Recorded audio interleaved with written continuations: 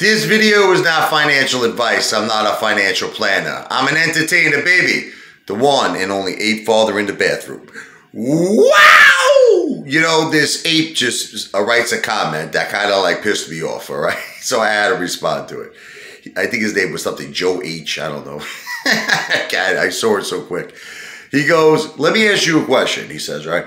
Why is it okay when you make videos, is what he says, and you ask, you know, your audience, your viewers, for their opinions on things, but then you criticize Uncle Festa, you criticize Lou when he does the same. It's a very, very simple answer. And everybody's probably laughing already to themselves because they know what I'm going to say, right?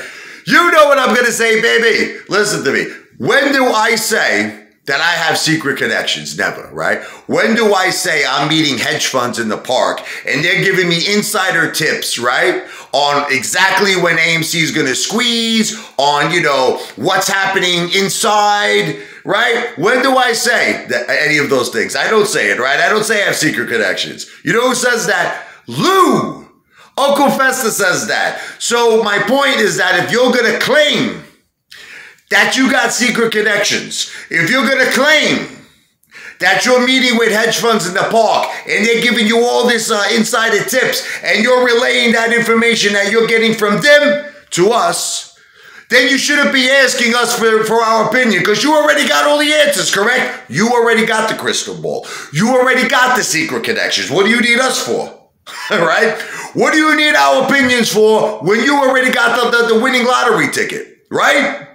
Like, let me ask you a question. Hypothetical situation. Hypothetical situation. I'm hanging out. I'm at a bar. I'm drinking a beer, right? Next to me, there's a psychic. Like, and let's say she's 100% on the level for real. She's got a psychic. And then on the other side to me, I got a drunken guy who's called Lou. That's his name, right?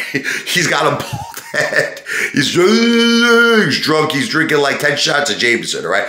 Who am I going to listen to, right? Am I going to listen to the drunken buffoon, or am I going to listen to the psychic who gives me the numbers for the mega tonight? I'm going to listen to the psychic. That's the way Uncle Festa presents himself. He doesn't present himself like a drunken bum with a bald head. He presents himself like he's got a crystal ball. He's got all the answers. He's got secret connections. He's turning down tens of millions from corrupt banks. He's turning down $20,000 a month from sponsorships, where it looks like a 5-year-old kid wrote up the contract, right?